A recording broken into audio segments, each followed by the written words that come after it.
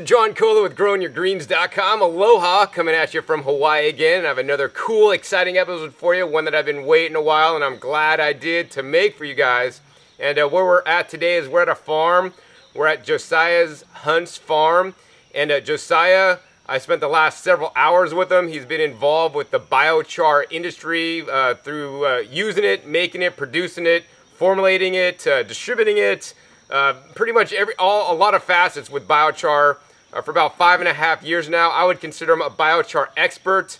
And what we're going to do today is share with you guys how he makes the biochar. Plus, we're going to, sit him down and ask him a lot of questions about the biochar that I know many of you guys have been wanting to get answered. If it's good, if it's no good, how to use it, all this kind of stuff.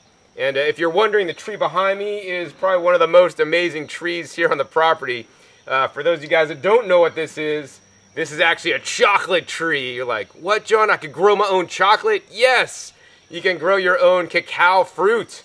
So these are the fruits here. They still need to kind of turn from a red to like a nice, more vibrant, lighter color to be fully ripe. These are the more smaller pods, immature.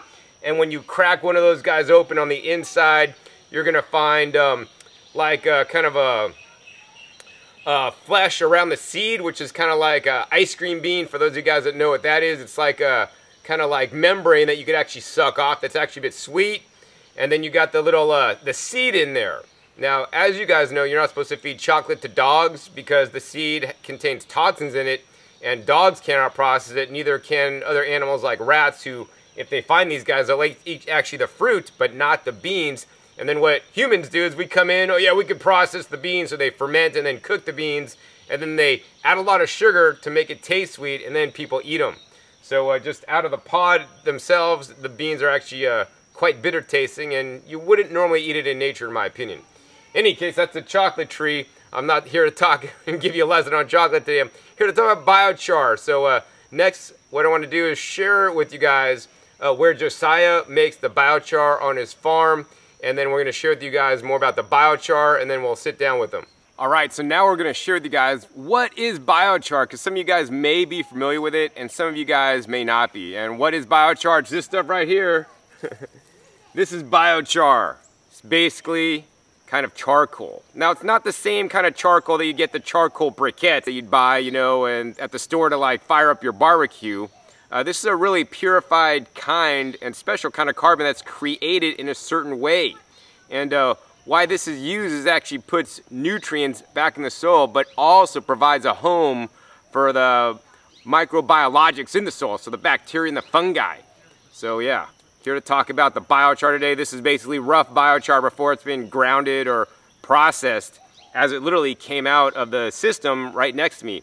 So let's go ahead and show you guys how the biochar was made here on the farm. So you guys might have seen videos on YouTube where they like make biochar in like some kind of like 55-gallon drum thing that you weld together and all that stuff. But it doesn't need to be that technical. What they're using here is a very simple pit that's dug out, and it's probably about 10 feet wide at its deepest point, probably about 5 feet deep. And I'm in the pit. John, that's the pits. But seriously, they create a fire in here in a donut shape. It has to be the special orientation. And they're doing an oxygen-controlled burn because they're not going to burn down the wood to ash. Basically, there's 2 steps to a fire. Number one, when you got the wood in there, first the gaseous parts of the wood are burned off. And then once that's done, then it turns into carbon, and then from there the carbon is then turned into the ash. So in the biochar making process, they just want to get that first half of the combustion process and leave the second half and leave all that good carbon. So once the carbon's done, it comes out what you guys just saw, and then you need to process it to be actually adding it back into your soil. So let's actually take a look at some piles that's been processed. All right, so what we're looking at now is the processed biochar. So after it comes out of the pit there, you guys saw the, the fragments and the pieces, right? There's all kinds of different pieces. Some are small, some are larger. But to be working optimally in the soil, it needs to be ground up through some kind of process, a grinding process. So that's what we're looking at here. We're looking at some straight biochar, and it kind of looks like that charcoal. If you ground it up, there's small little fragments in there, just like that. Check it out. Woo! Nice and fine. And we're gonna smell this a little bit.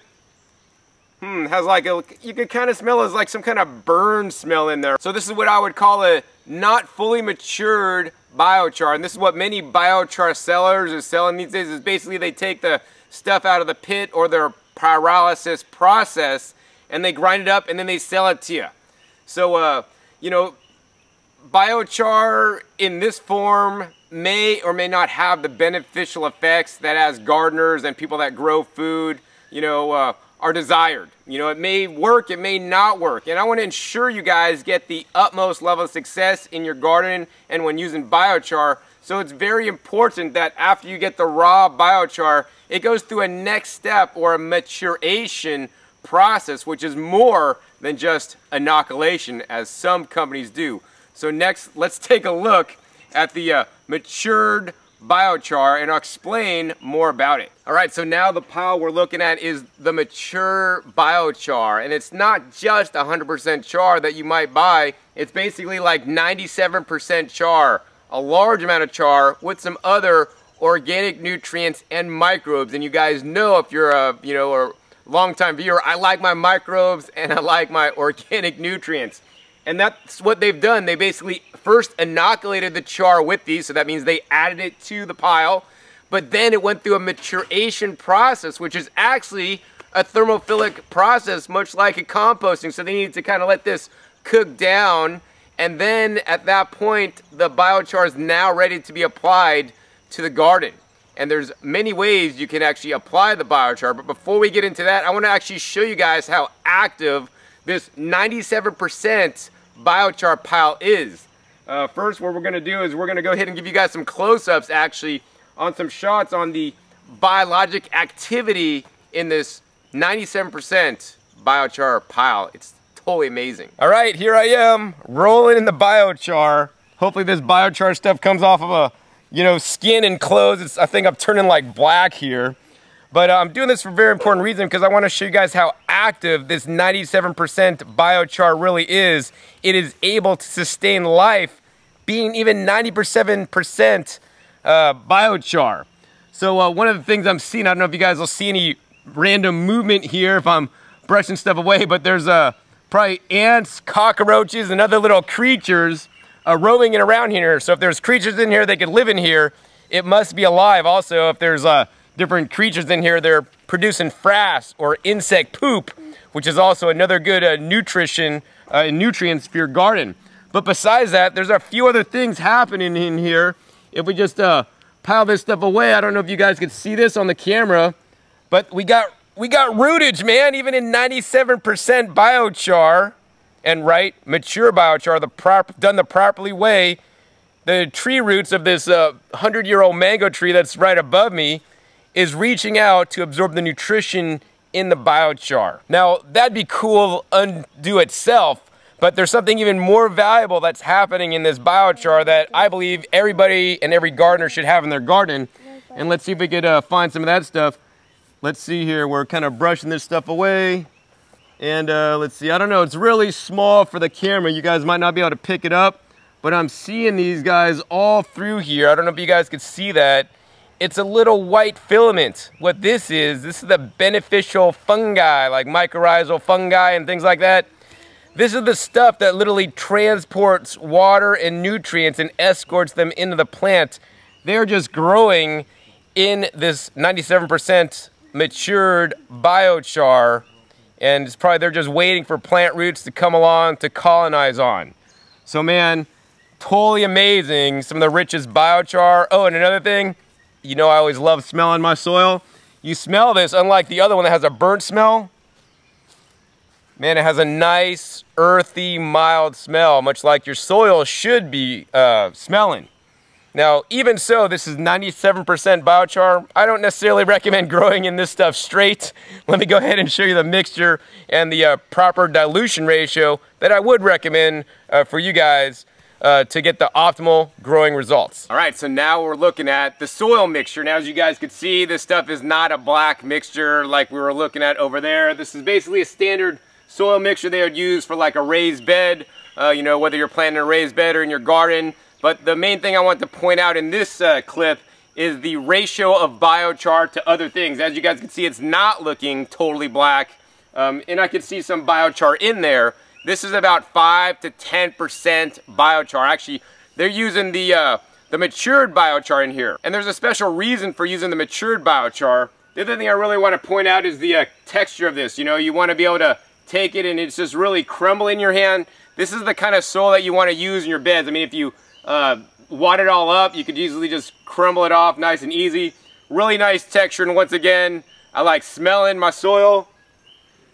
Wow, you know, really neutral smell, nice and earthy, and your soil should definitely smell like that.